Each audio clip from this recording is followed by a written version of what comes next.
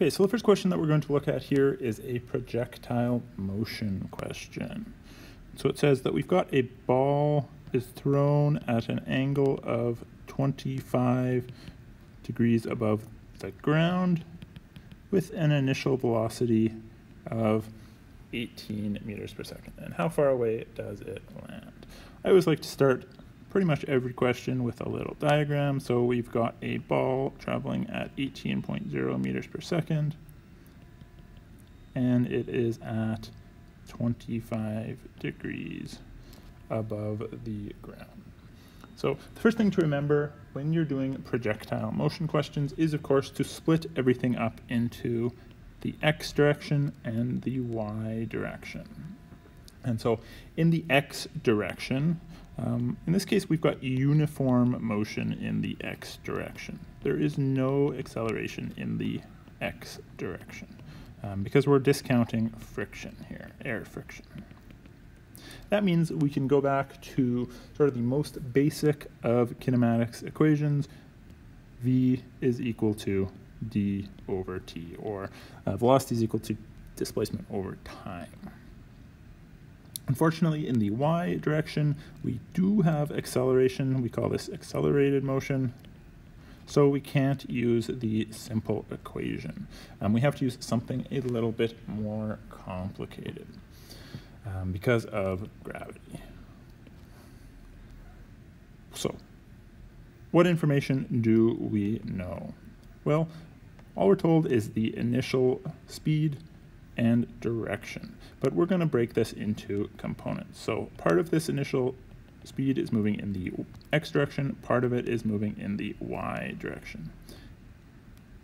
If this is 18.0, then this side down here is going to be 18.0 multiplied by cosine of 25. Because it's cosine, soka, toa, it's adjacent over hypotenuse. We're on the adjacent side here.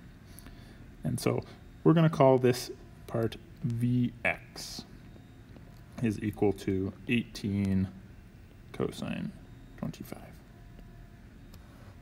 Our other variables that we're going to have in the x direction are dx, this is what we're trying to find, and t. And t is special with projectile motion questions, and we'll get into that in a second.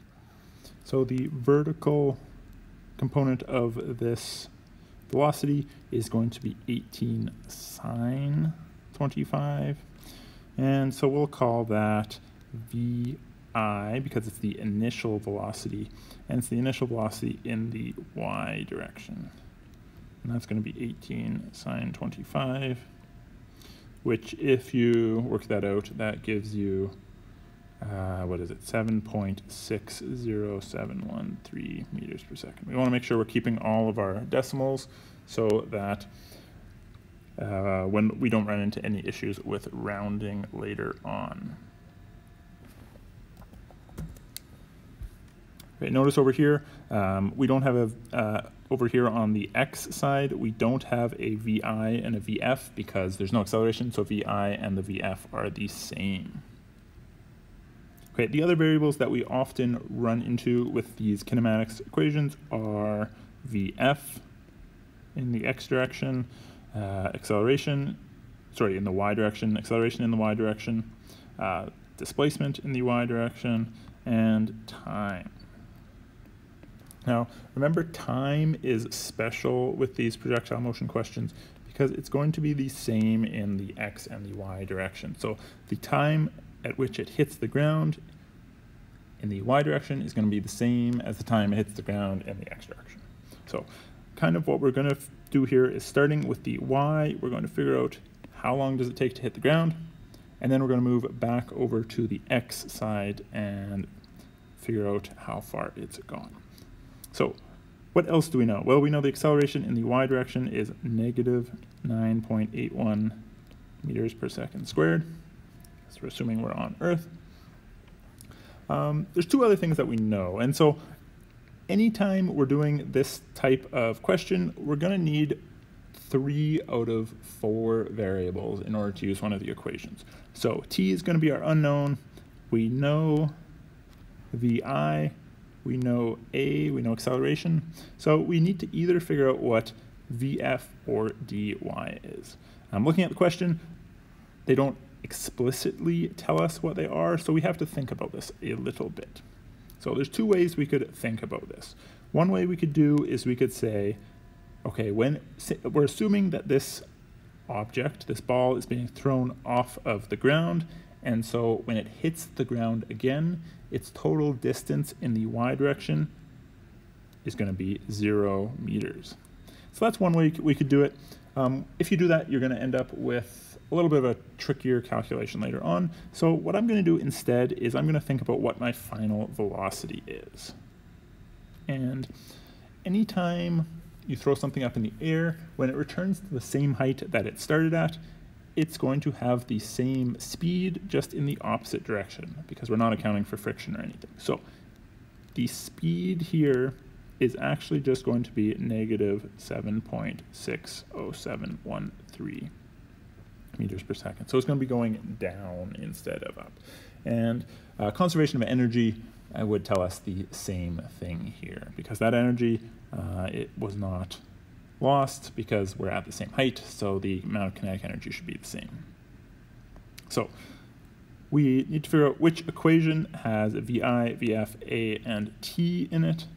And this is a bit of a tricky one because the VI and VF are hidden in the delta V. And so this is actually VF minus VI, final minus initial velocity divided by time. So we can rearrange this to get time is equal to VF minus VI divided by the acceleration. So this is negative 7.607 minus 7.607. We also could have just multiplied it by 2, divided by negative 9.81 meters per second squared. Here, of course, we're in meters per second. And we get a total time of 1.55 seconds. And of course, like I mentioned earlier, this time is going to be the same time that it takes to travel horizontally. So we're almost done here. We had V is equal to D over T. Speed is equal to distance over time. If we're looking for our distance, well, we just have to multiply speed by time. If we're talking about the x direction, well, we can put the little subscripts in. And so V in the x direction we said was 18 cosine 25 multiplied by t, which was 1.55 seconds.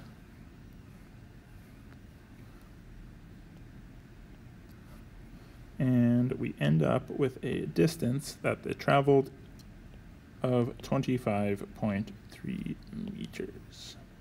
And that would be our final answer there. So remember, for any time you're doing a projectile motion question, you will almost always be breaking it into the two components, into x and y. And generally, you'll use the y to figure out the amount of time that something is in the air.